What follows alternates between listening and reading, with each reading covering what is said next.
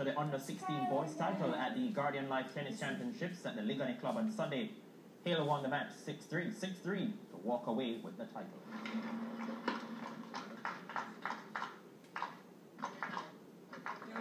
The aim is to always have fun, but, you know, I really want to become a pro, but I'm not going to push myself to that, because that puts pressure on yourself, right? So I'm just going to keep playing, keep improving, and I'll just see where that gets me.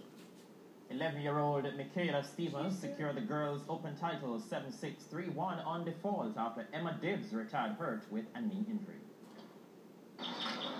Well, it was kind of hard, but after 5 hard, she pushed me some wide balls, but I had to get them, so it was kind of hard. The junior competition in the Lockett McGregor. This is John, man.